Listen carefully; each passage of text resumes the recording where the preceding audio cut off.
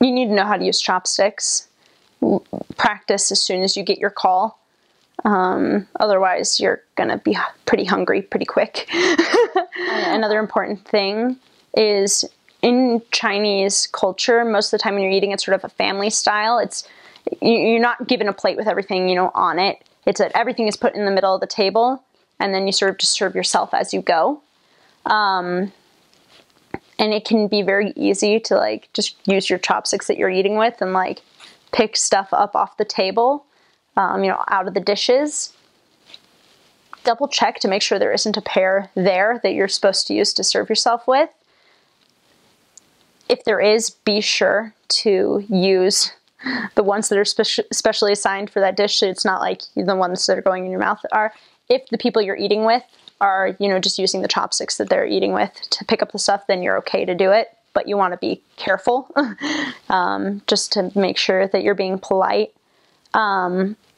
It's okay in Chinese culture to bring your plate up, like usually use your bowl. You don't use plates very often, but to bring your bowl up close to you, because it can be hard to, pick up, a big chunk of rice and from down here and get it up to your mouth. And so, you can bring the bowl up and you can eat into that way, because you're going to be a lot less messy that way, and it is considered, perfectly polite.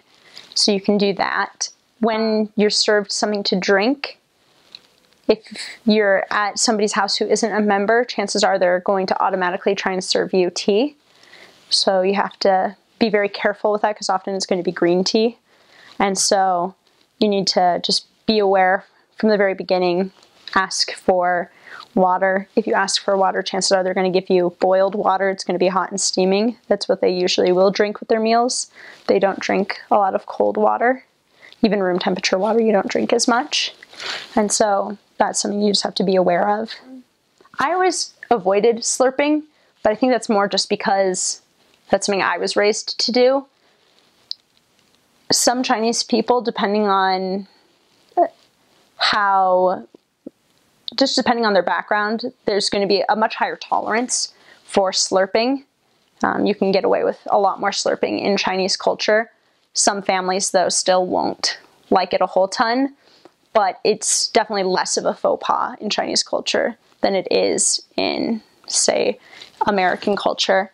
Another important thing, like if you see like, oh, there's only one, piece of this thing left on the dish, don't pick it up and eat it.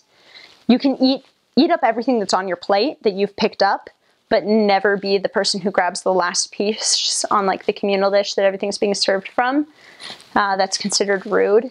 It's the idea that, oh, I didn't make enough food. Like I don't have enough money to buy enough food to keep you full. And so always leave some food on the plates on the table that things are being served out of, especially if that's fish and it's around the Chinese New Year.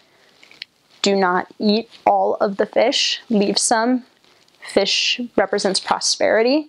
And so if you eat all of the fish, you're sort of dooming them to a year of really bad fortune.